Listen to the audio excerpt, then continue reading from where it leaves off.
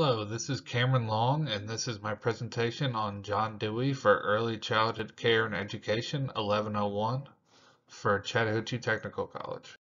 John Dewey was a major figure in education reform, and in this presentation we would talk about 5 key points and some of his ideals and how he shaped modern early childhood education practices. John Dewey was considered the father of the progressive education movement, which was a movement that took place in the late 1800s into the 20th century and had lasting impacts on modern early childhood education. This movement wanted drastic change in the areas of education and child care, and progressive educators pushed for a new type of classroom with less rote memorization and academia and more hands-on learning and interactive experiments.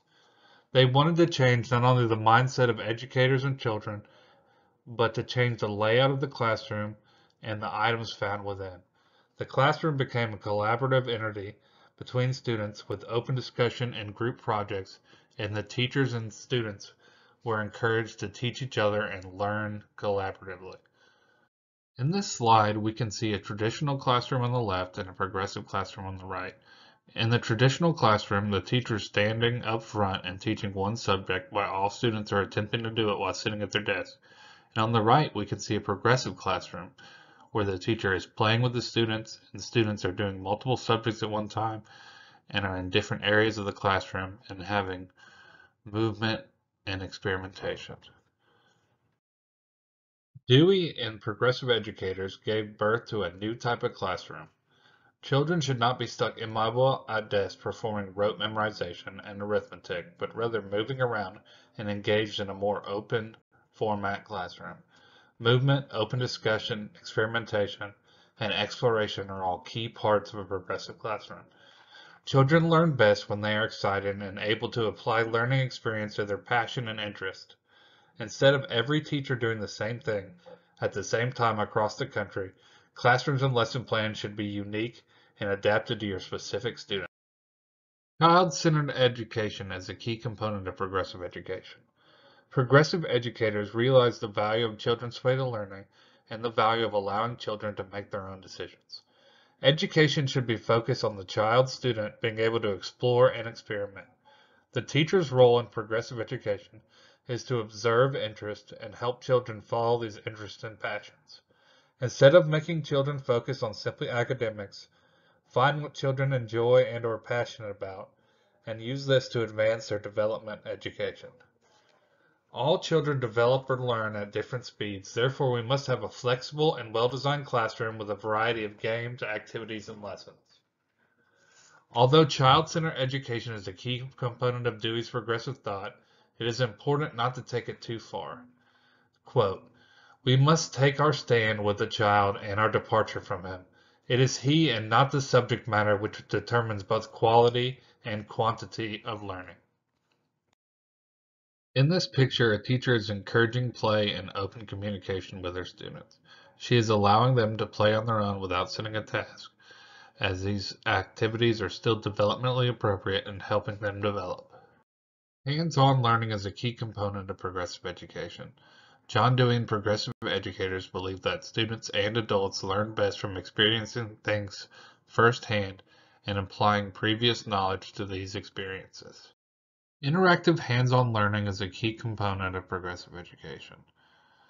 According to the principles of Dewey and progressive education, children should experience events and try to solve problems independently to foster curiosity and learn. We should allow experimentation and teach other students to relate new experiences to prior events.